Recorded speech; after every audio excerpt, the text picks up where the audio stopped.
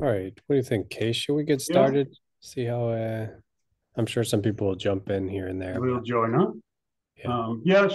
We can start. And so thank you, Nathan. Welcome, everyone, to yet another webinar in and with the Links project. My name is Kees Boersma. I'm the PI of the Links project, and together with Nathan, I'm coordinating the things that we do in the Links project. And Nathan then also asked me to share this meeting. So it is a meeting to think about and rethink social media and crowdsourcing in disaster management in different scenarios, in different contexts, and also in the different phases of the disaster management cycle as we define them. But then also in particular in the phase of preparation and potential also prevention, and to see how social media in terms of a data source can be of a helping hand. And to what sort of issues are we running into? Would we take that source of data more seriously for what we do in disaster management? And we then is scholars and practitioners alike. And that can bring about a really interesting conversation. So for today, actually, we invited two experts in the field. So welcome to you all. I will briefly tell a bit about you and also the setup of the whole webinar. But once you start talking, please also explain your expertise and your experience so that we can have a really engaged discussion. So we have Valerio Lorini, really an expert in disaster risk reduction, working at the EU Joint Research Center in ISPRA.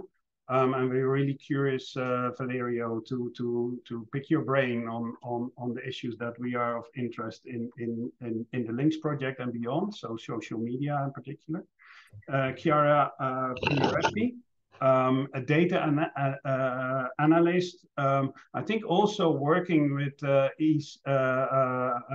Joint Research Center, but also in particular in the context of healthcare and healthcare related issues, societal issues and dynamic work environments.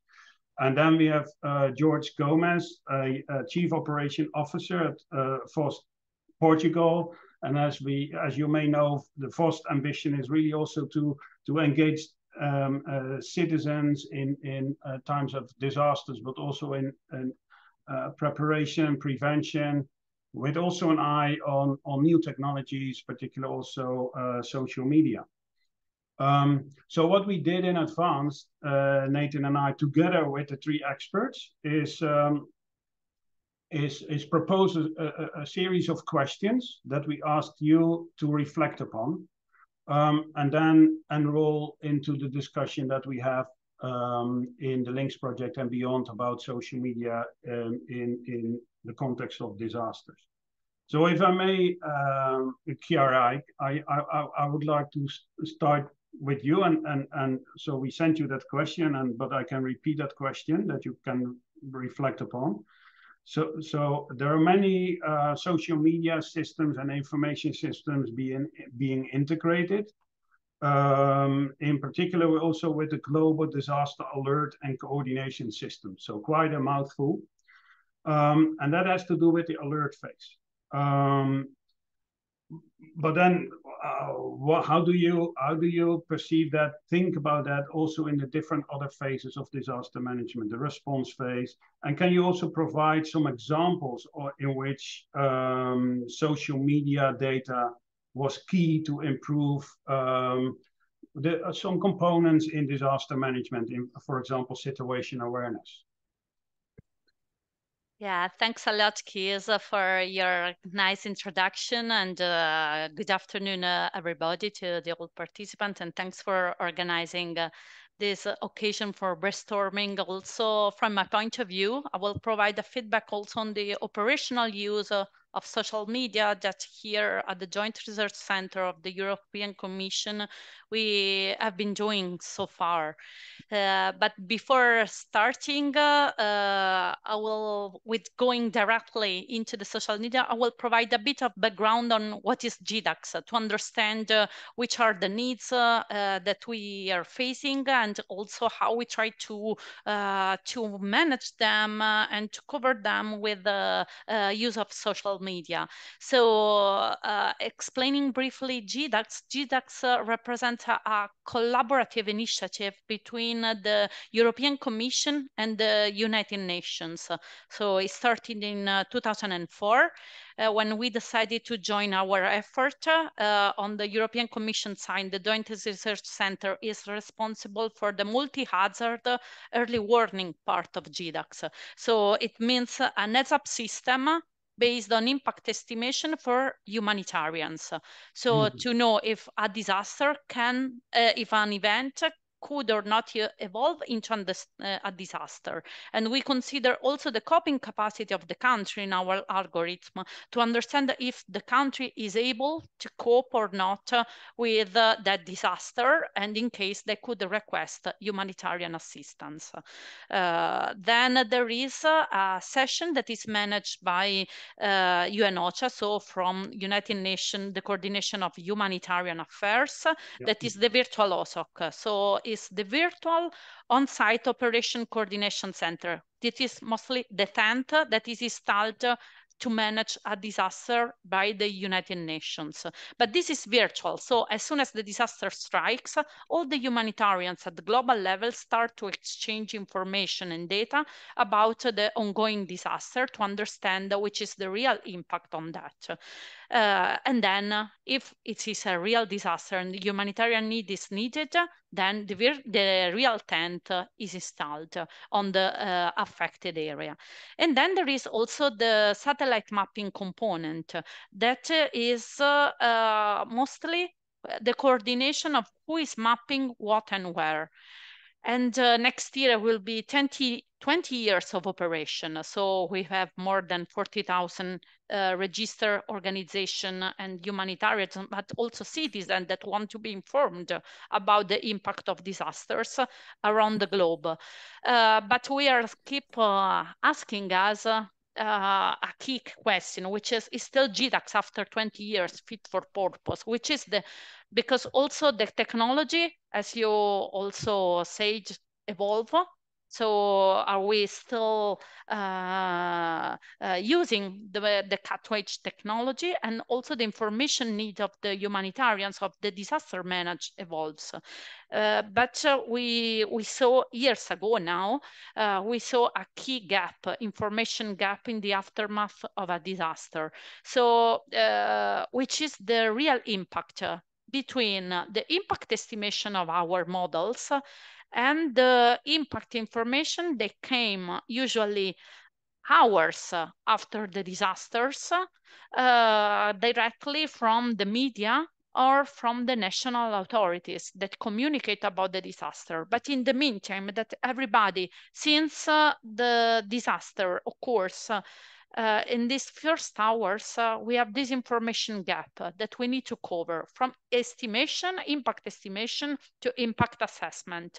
And this is where the social media play a huge role in this. And we have been doing this scraping by via expert assessment on the social media since years to catch the first videos or communication from the affected area. But it's a huge amount of information there. And this is where the the initiative led by Valerio, that he will talk about that. Fortunately, we had this in-house expertise in the JRC, and they do this automatic analysis of huge amount of information to prioritize and to try to provide us with the key information of the impact from the field with a realistic, as much as possible, impact information.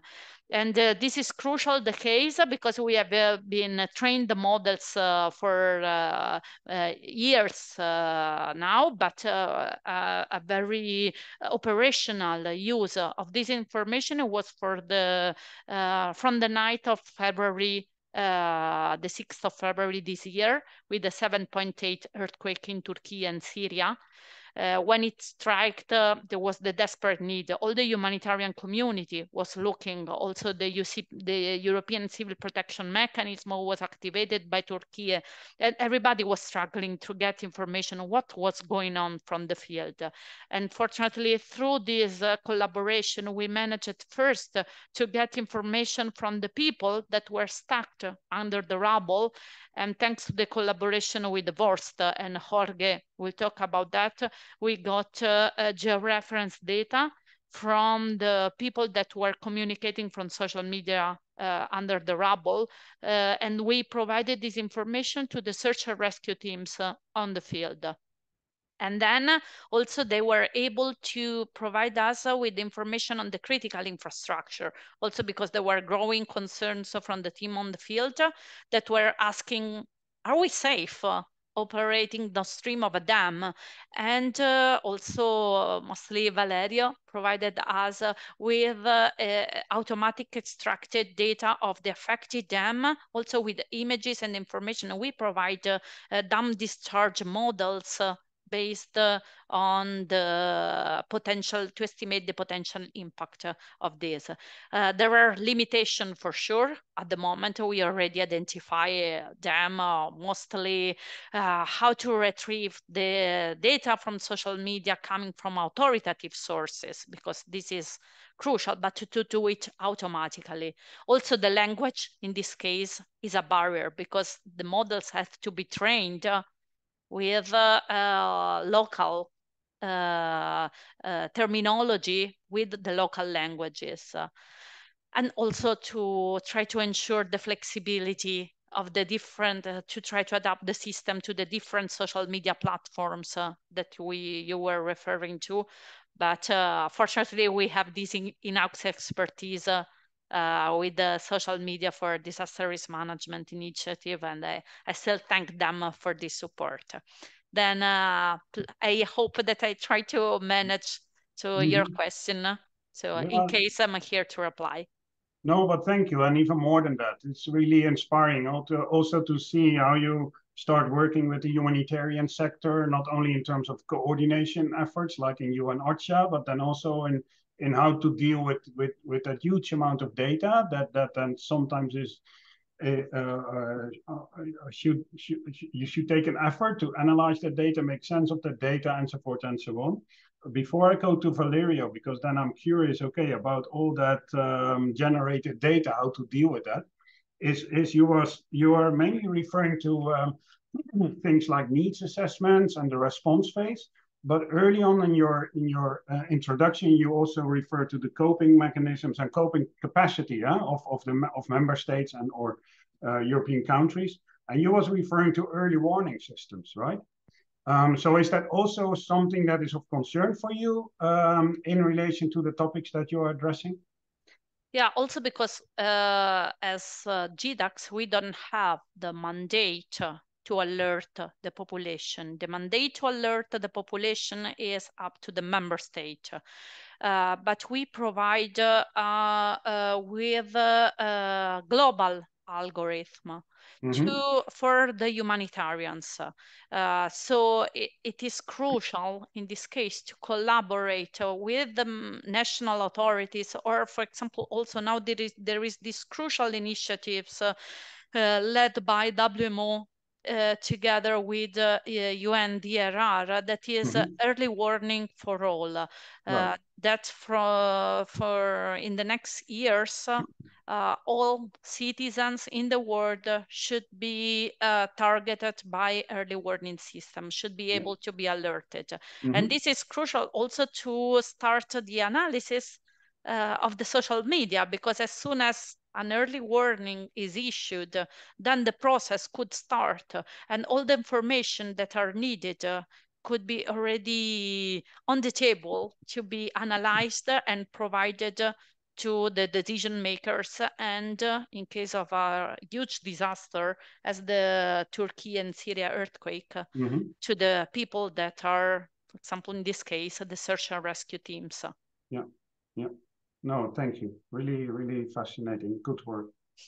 So yeah, and then talking about data and data coming from different sources that you are also already started to refer to, data generated by formal authorities versus data generated by non-authoritative sort of sources, and other than formal authorities. And Valerio, we posted that question to you. Is how can you define who is formal authority in a context in which so many different actors and but also citizens, right, are affected by the disaster, by the crisis, generating also that data. So how do you deal with that authoritative user-generated data versus non-authoritative user-generated data? How do you deal with the data and coming from different data sources? So what's your take on that, given your experience? Thanks a lot, Keith, for the question and the introduction, and thanks to Chiara also for her introduction of our tools.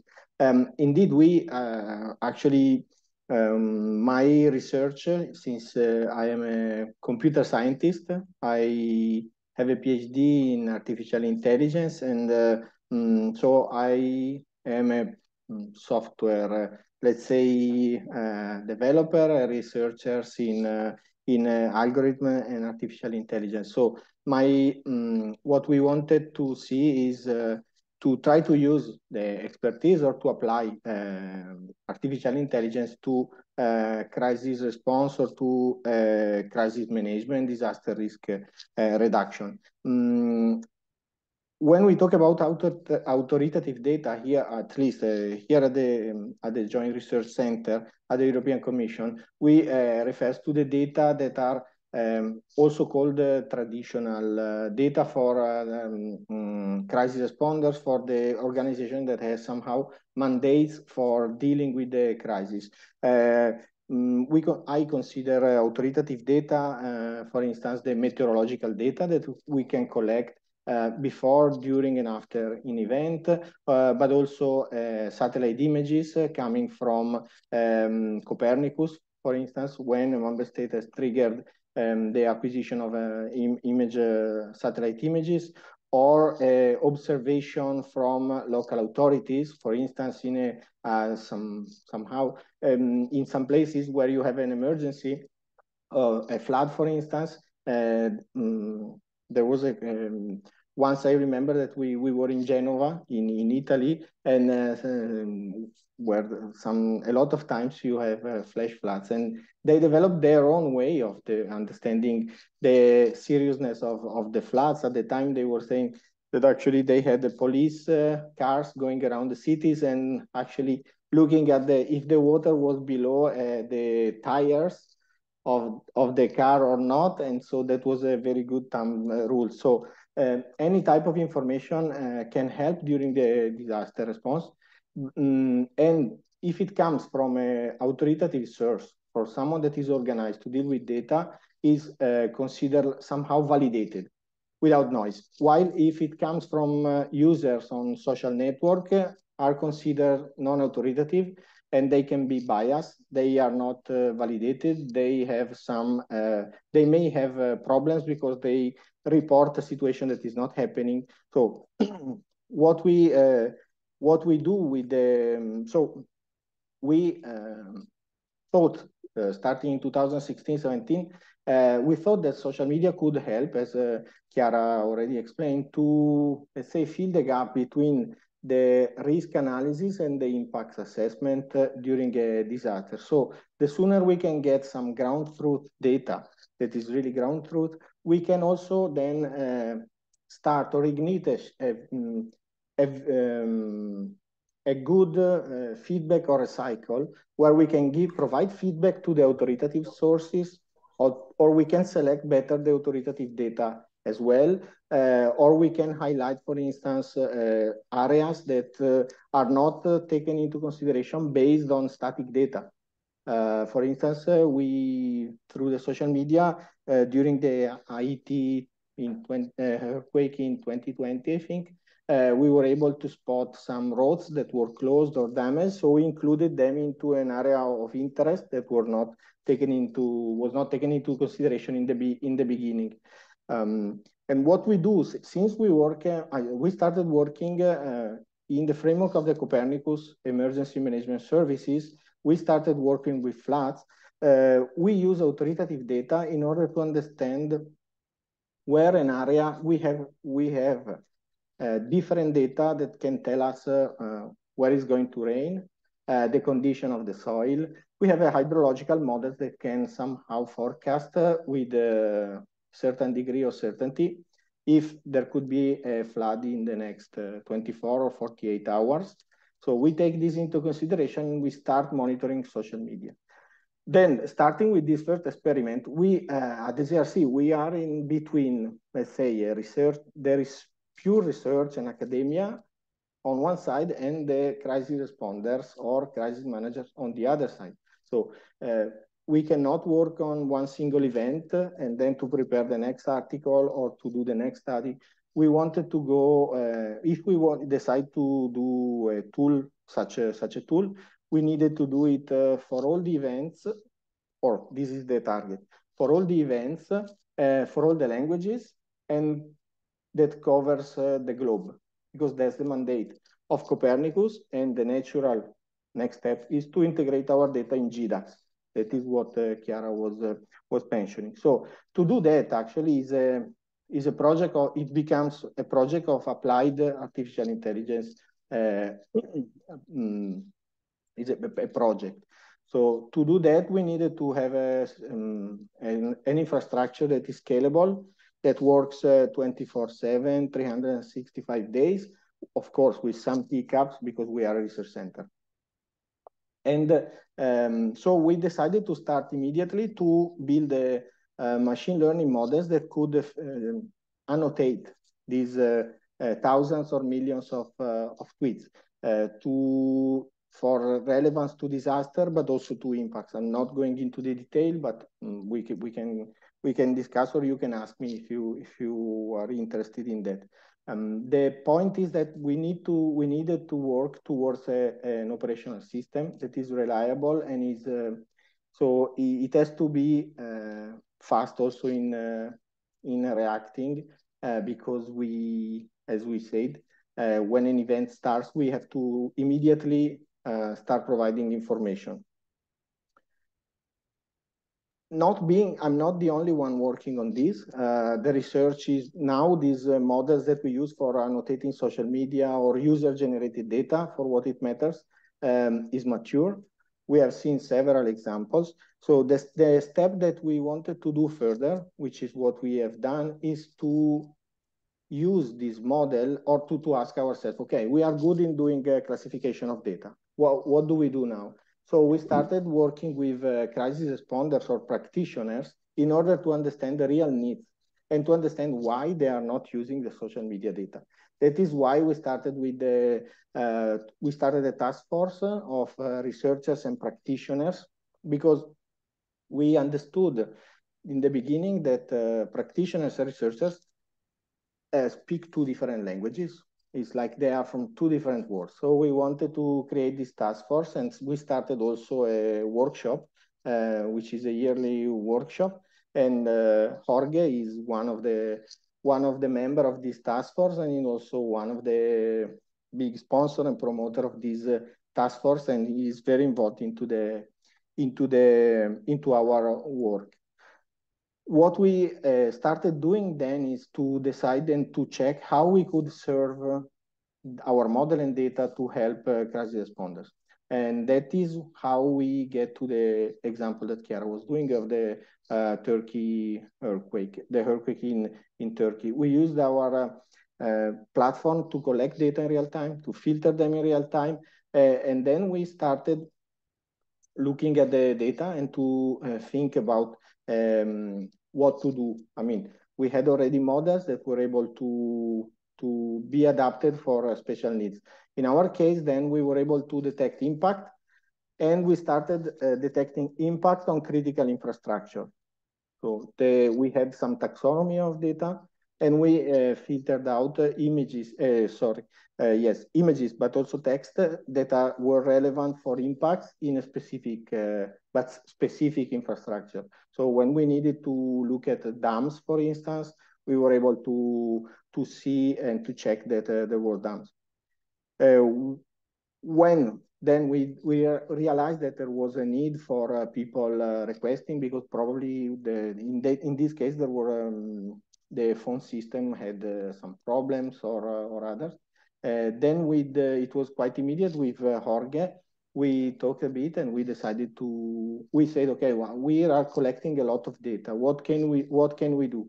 The crisis responders, they told us straight in the beginning, they've been clear with us. They say, listen, we need to look for our safety. We don't have any big computer to digest your data. So because we sent data in a straight format, tabular format, and they say, no, we can't do anything with this data. So then with the help of Jorge, we were able to automatically detect a city or a zone or an area, and then they were able overnight actually to check the good messages and to detect them at the level of the street. And that was a great example of how and where and how far we can go with the collaboration between digital expert in the domain, which are also volunteer like VOST, and the operational tool, and the need of having someone that is expert in the field of crisis management, but is also savvy about the technologies that can be used, because having the guy in the crisis room, the IT guy, as it was once, is not enough. It's not enough at the moment. We need something more, because the data is increasing, is expanding. And so when you have a lot of more data, you have to deal also with problems that comes for misinformation, for instance. Although the natural disasters are still a bit safe, because you don't have people putting picture of a fake disaster. What you can find is people maybe by mistake retweeting an image that has been already done, or it comes from another disaster. So you need to be a bit careful, but this can be done with some tools, automated tools. Right. Yeah. No, thank you so much. Really knowledgeable explanation of what you are doing, and also the challenges you are running into. I definitely recognize there's sometimes two different worlds of researchers and practitioners that sometimes don't speak each other's language. So, and you are coming up with I think what you call a co-design of solutions, right? So really co-creating the solutions that we are looking for. Just as one follow-up question before I go to George is again your take on validating data. So sort of per definition, you said, hey, data from authoritative sources is validated. At least you consider that to be validated. But I think when you look at actual practices, and that's my question to you, they can be with good intentions, but they can be proven wrong down the line. Versus data from non-authoritative sources, they can be very useful and maybe in the end the correct information. So my question then is, shouldn't we rethink, we validate data from all those sources in this particular context of disasters? And shouldn't we sort of not abandon completely, but rethink the traditional way we do validation of data? What's your take on that? Let me check if I understood your question. You are mentioning about the validation of the authoritative data using non-authoritative data. Yeah, or even presenting their own data, you consider that to be validated, right? So if data is, that's at least what I understood from your explanation. Data from authoritative sources, they are considered to be validated. But, and again, not with asking their intentions, and it can be with good intention, but down the line they can be proven wrong because hey, there's a difference. So how do you deal with that constantly evolving situation versus evaluating data from the different sources?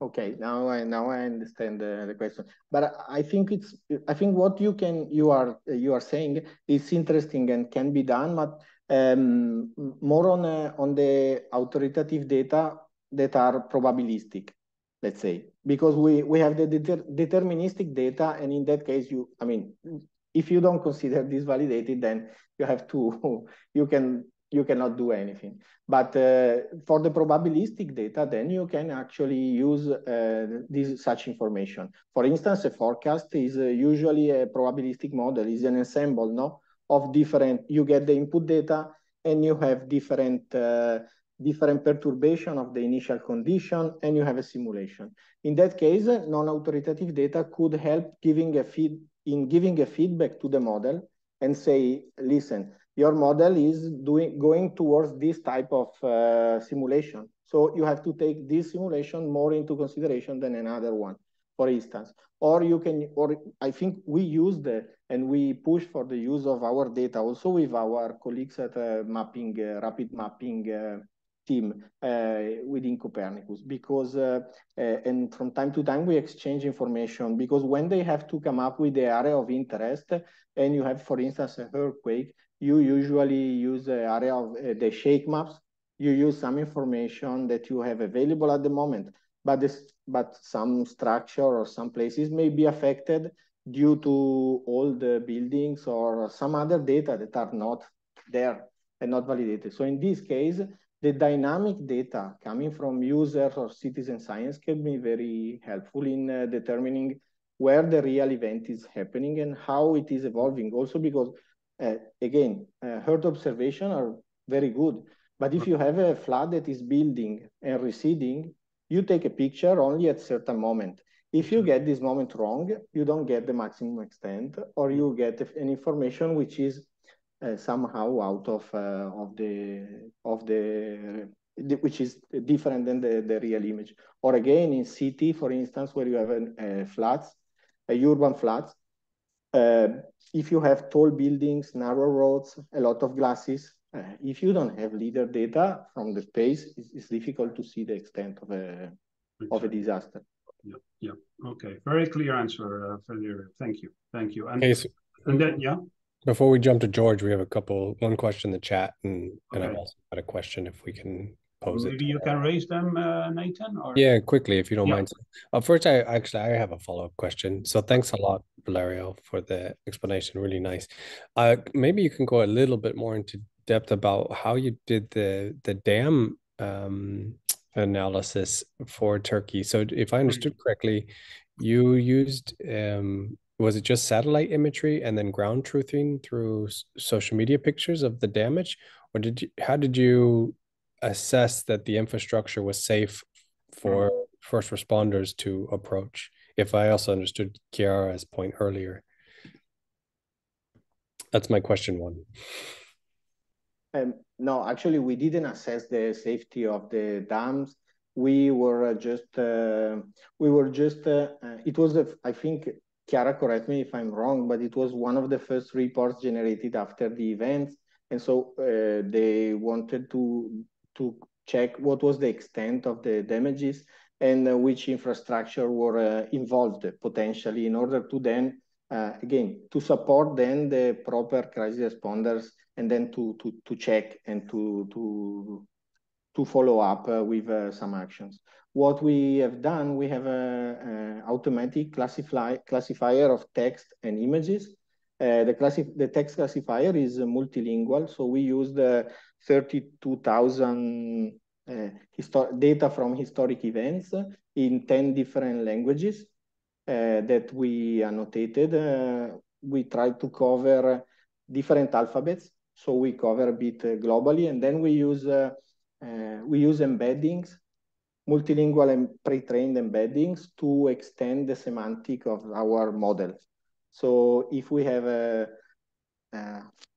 to show as a very silly example. If I have the word cat and it is transformed into a number 0.1, if I have the word gato in Spanish, this will have the same number, 0.1. In this way, we are able to extend the languages and the semantic because we cover pretty well the different languages. And so with this model, we detected if a text is talking about an impact or not. So if it talks about damages, people injured in different sentences, then we start looking at the names and the combination of words that can define a terms. And in that case, we found it. And also attached to the same message, there was pictures that has been classified by our classifier as relevant for the earthquake. So with these two proofs, we were able to actually tell Chiara that, yes, we think there is also a dam in Syria that has been impacted.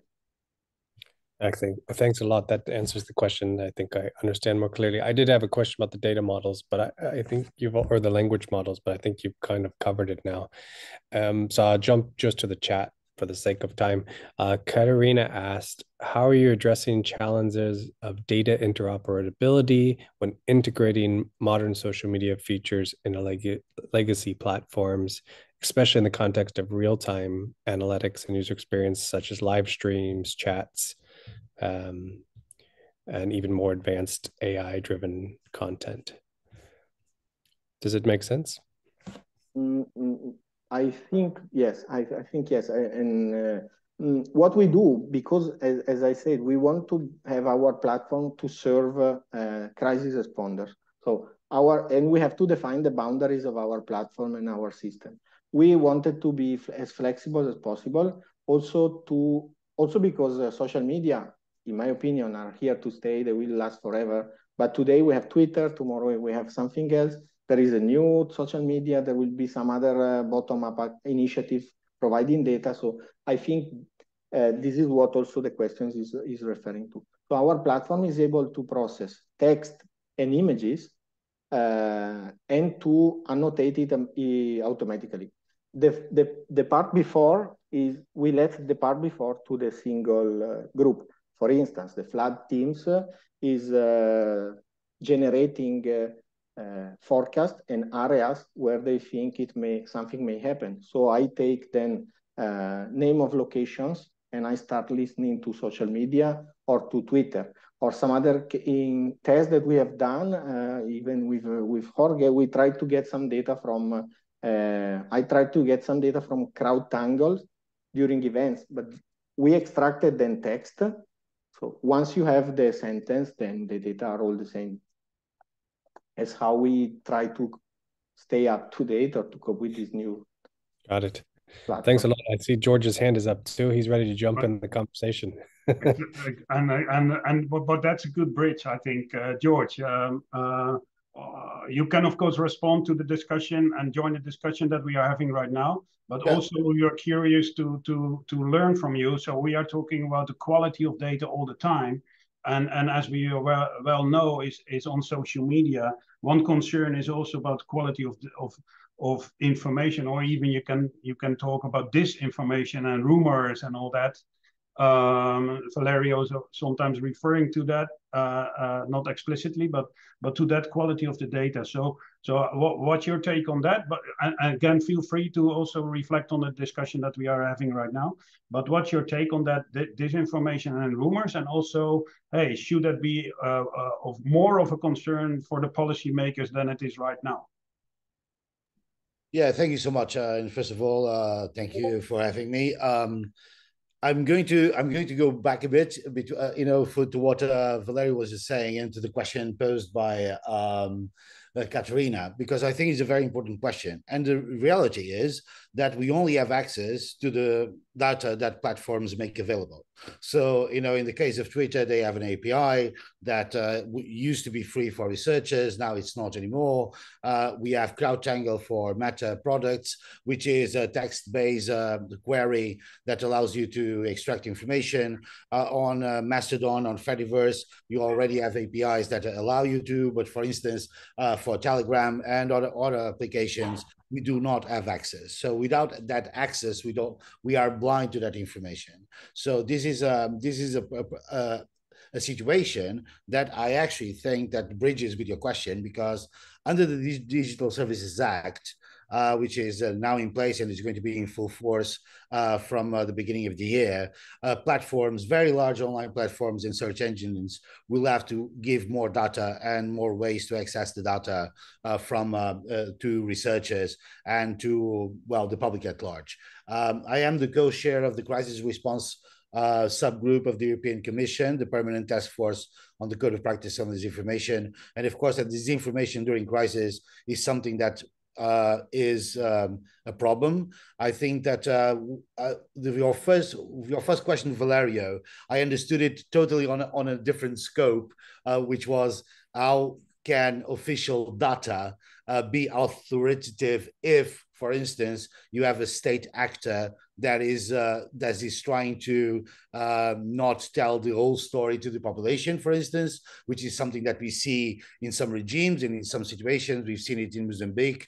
We have seen it a bit in Turkey as well. So, and for you to have an idea, immediately after the earthquake, conspiracy theories regarding that this was an American submarine that caused the earthquake because of the war in Ukraine. And yes, it gets crazy, but the thing is that this information is also part of the noise that we have to filter.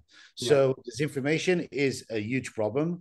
That the fact that we are allowing in some platforms disinformation to run rampant is also going to hinder these efforts. And this is something that at a European Commission level, especially on the task force, on the permanent task force, on the Code of Practice in Disinformation, but also on the Digital Services Act, is being taken into account. Of course, that is a collaborative effort.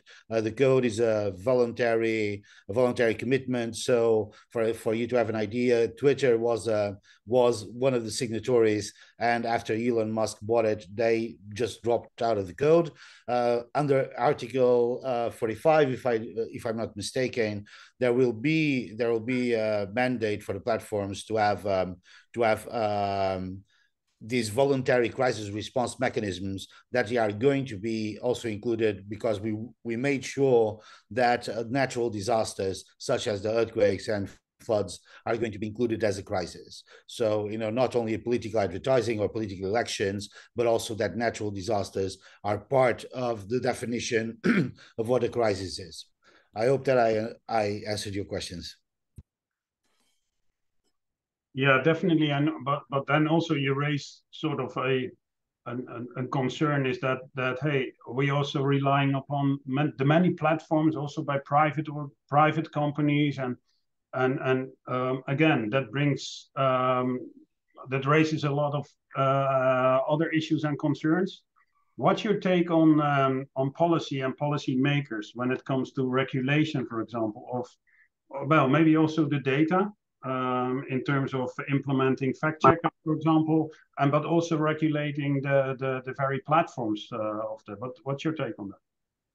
Well, our opinion is that, you know, especially with the DSA is really a strong body of legislation. And, you know, it's biting, because, you know, if platforms do not abide by it, they will be able to be fined between 1% and 10% of their revenue. So it's not something that, and the total worldwide revenue, not just the European one. And we have a commissioner until now, which is Breton, that is very adamant, you know, to enforce these things.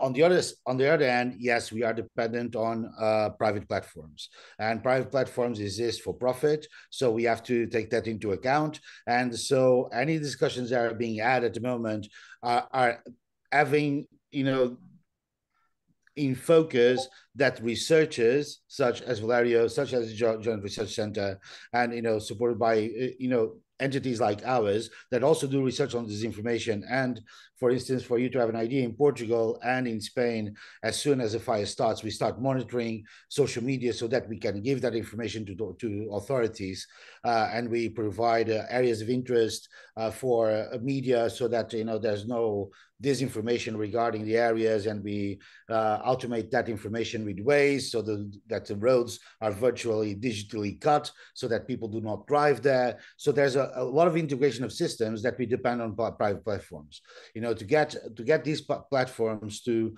at least give data and give raw data is already a great good step. Let's see how the enforcement of this comes in the beginning of 2024. For us, for instance, when what comes to Twitter, we are now a bit blind. We can only do manual search. We cannot do automated search like we used to. And I want to go back to something which is I think that is also very important, which is nothing of this is possible without having practitioners and researchers working together. And this lack of common language that Valerie talked about is very real. And we need to find ways, all of us need to find ways of sometimes lowering a bit our speech, in our technical talk, just have a common ground of communication, because that really makes results, as we've seen with the example that Valerie gave about the earthquake in Turkey. Thank you. 100% on the same page. And hopefully webinars like this will also contribute to that mutual understanding, right? And create a common, maybe not even common language, but common sense making process of the of data and data platforms. Nathan, you popped up. Follow up. Well, I was just remark or question. Well, and if there's questions in the audience, just post them in the chat or raise a hand. I mean, we certainly have come across that in the Links project. I mean, it took maybe the first year and a half of the project just to speak the same language across the researchers and some of the emergency management professionals that were involved in the project. And even now, still the terminology can be a bit of a conflict for us.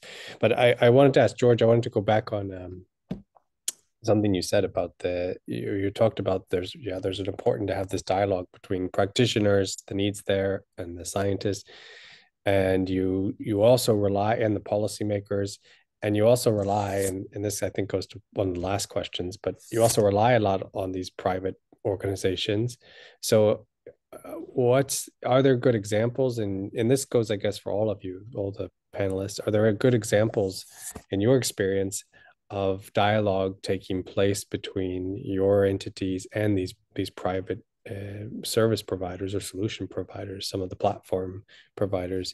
And is their interest, or what is their interest? Is it genuine? Is it sort of altruistic? Is it nice to have pictures of them helping disaster managers on their websites? What is the experience there from your side? I'll jump on this first. It's a great question, Nate. The bottom line answer is we don't know. It depends from it depends from platform to platform. It depends on the person that you are talking with. I have to say that under the code of practice, we have weekly meetings with the platforms that are there, and they are very open to cooperate. But the thing is that we are dealing with the policy team, and usually the information that we need is not from that team, it's from other teams, and so the process is not as fast as we wish it could. As an example, as soon as the Ukraine war started, or the invasion of Russia to Ukraine started, we had a task force, and we were able actually to have channels open with all the platforms and saying, okay, this content is false, it should be demoted or it should be taken out. And, a crisis response mechanism was set up. But this was just like one exception. So, this really works on a case-by-case basis. And that's why I think that, under the Digital Services Act, when they are going to be fined, if they don't provide the data and if they don't open these channels and they don't support fact checkers and the researchers, then the things are going to be more open. Until now, it really depends on who your contact is, who is the person that you're talking to, and how big of a media exposure you can give them, if they cooperate with you, basically. Yeah, thanks. That makes sense.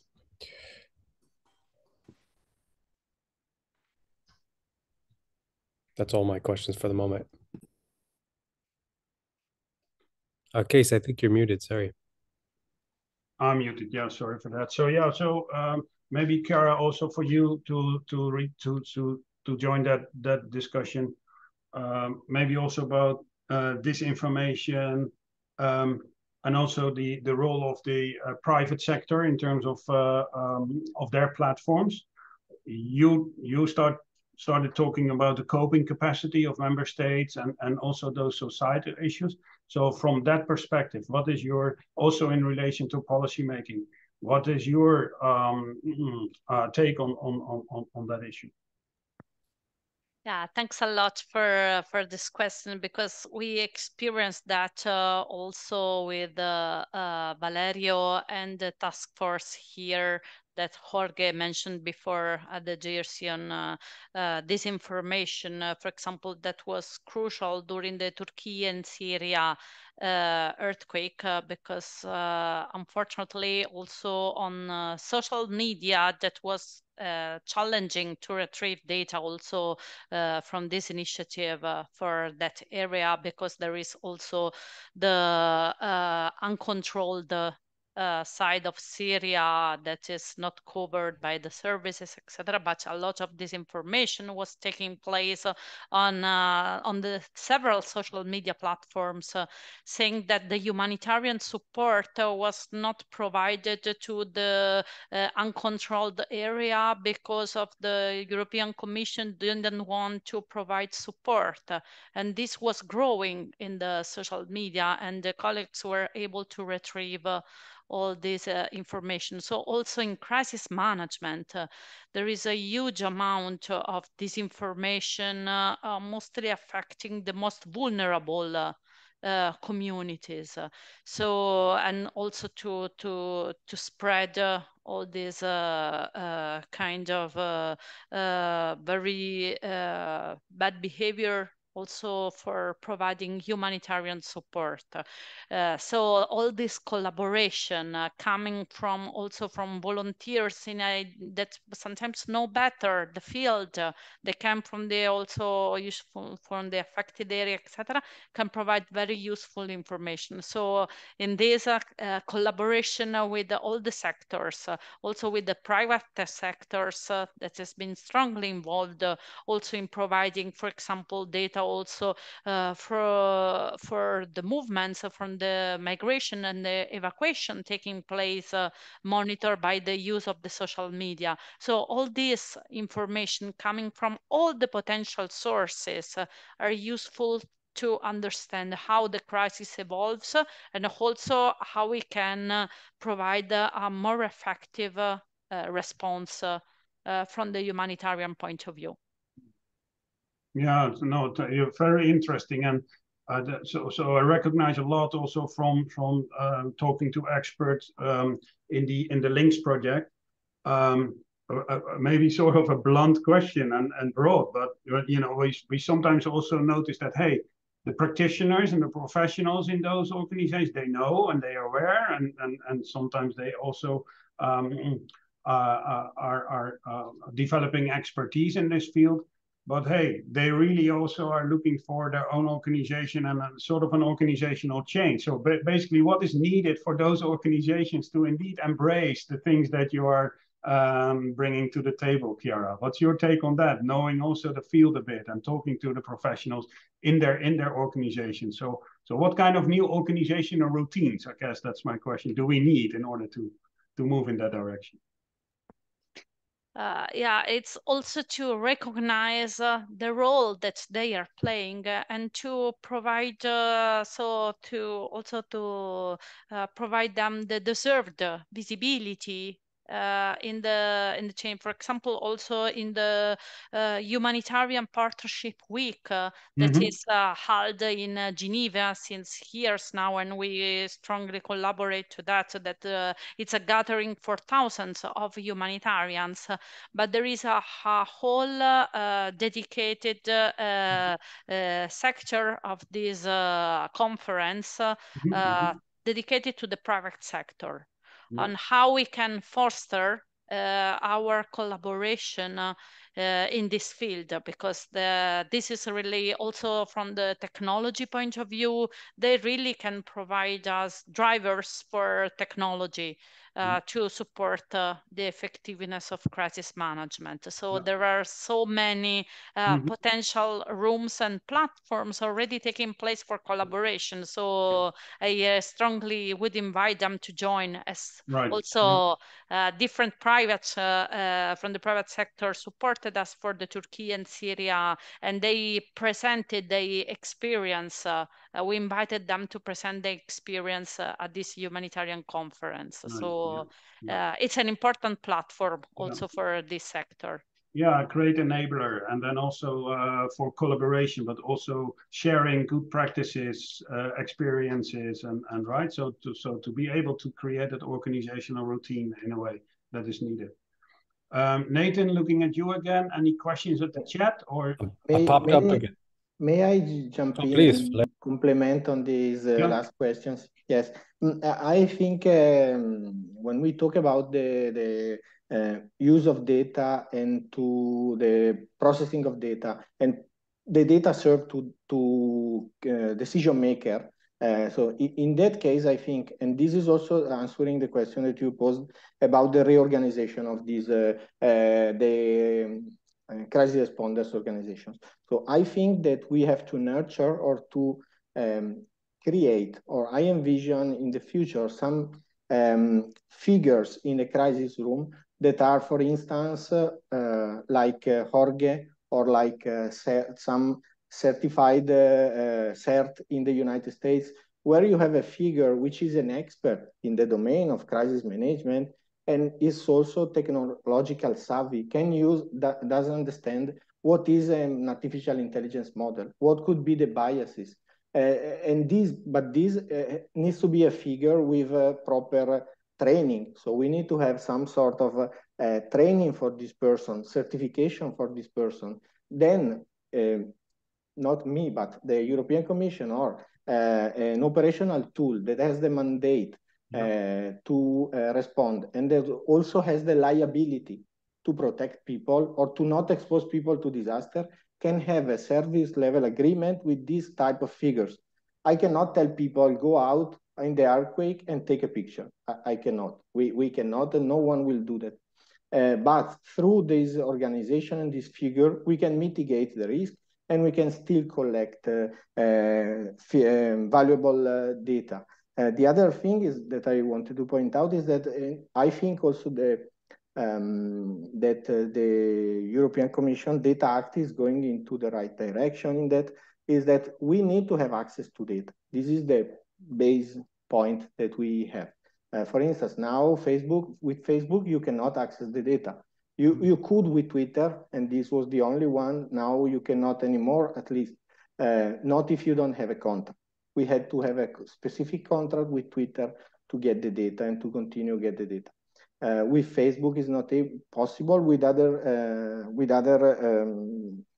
private data is not possible. The Data Act is going into the direction of explaining or defining, identifying when in certain circumstances where they have to allow governments or crisis responders to get the data. And it is specified in a comma that we are talking about emergency and disaster, natural disaster cases.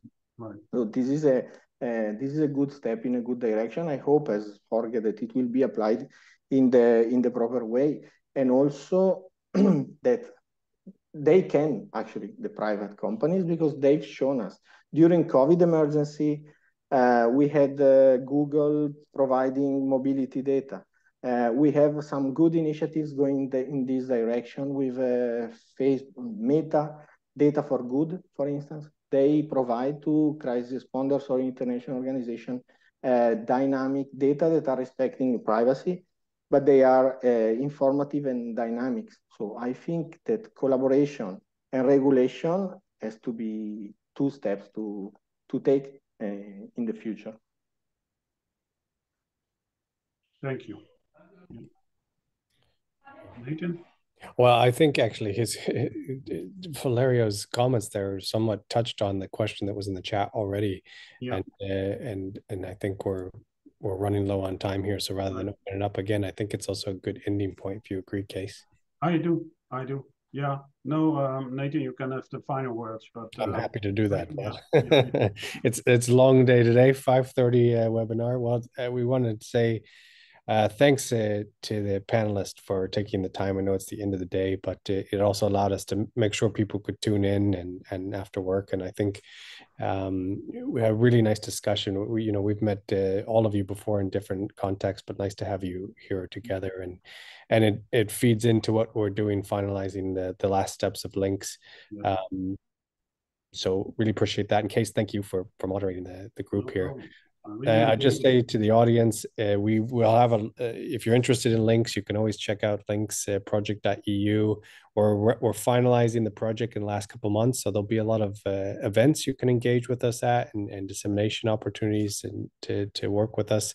We'll be in Rome the 16th and 17th of October, and we'll send out, there'll be through our networks, there'll be some registration links for that event sent out soon. And yeah, and I hope that we also get a chance to collaborate more with you, Valerio, and Jorge and Chiara, through maybe your task forces or whatever. We generated quite a lot of interesting outcomes in this project on these topics. A lot on also the social side of it and the governance side of things that can be interesting to discuss. But so I'll just say thanks, and thanks also to all the participants and that tuned in, and to CMind for putting this together. And George, I think you posted something in there too. Oh, thanks. You answered the question, George. Appreciate it.